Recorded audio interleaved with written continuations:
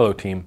From the beginning of this pandemic almost 2 years ago, we have said that we will follow the appropriate scientific and medical guidance when we make decisions at Idaho State University. The United States Centers for Disease Control are the world's experts in infectious diseases. We have followed CDC guidance and implemented our campus protocols accordingly. Just a short time ago, the CDC issued new guidance regarding indoor masks. So first, let me apologize that this news is coming to you late on a Friday. But as I said, the CDC just this afternoon updated their medical guidance. And this is good news.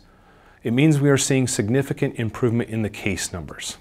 And based on the metrics and the scientific data provided by the CDC, for our campuses in Pocatello, Idaho Falls, and Anchorage, the requirement for wearing a mask is no longer scientifically recommended. However, for our campuses in Twin Falls and Meridian, the CDC still recommends wearing masks indoors. In order to ensure our faculty and staff have the time to make any needed preparations, beginning Wednesday, March 2nd, masks will no longer be required on the Pocatello, Idaho Falls, and Anchorage campuses. The mask requirement will continue to be in place in Meridian and in Twin Falls. And as we move forward, we will continue to monitor the CDC-approved metrics for Meridian and Twin Falls and for all of our campuses. Please keep in mind that the metrics could change for any of our campuses in the future. We all need to be prepared to do what is necessary if there is another surge in the spread of this disease. If so, we will have the resolve to do the right thing again in the future. And any individual that wishes, for their own self-protection, to wear a mask can and should do so. I also continue to encourage you to get vaccinated as your best source of individual protection. For 2 years, we have remained united as a university.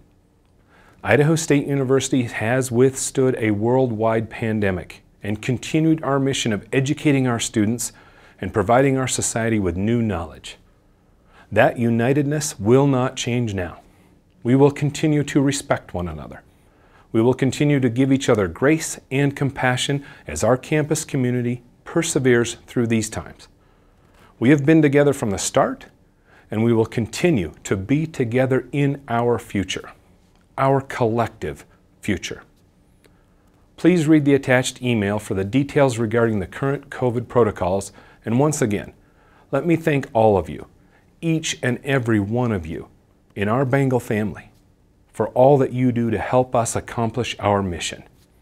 And we will talk again soon.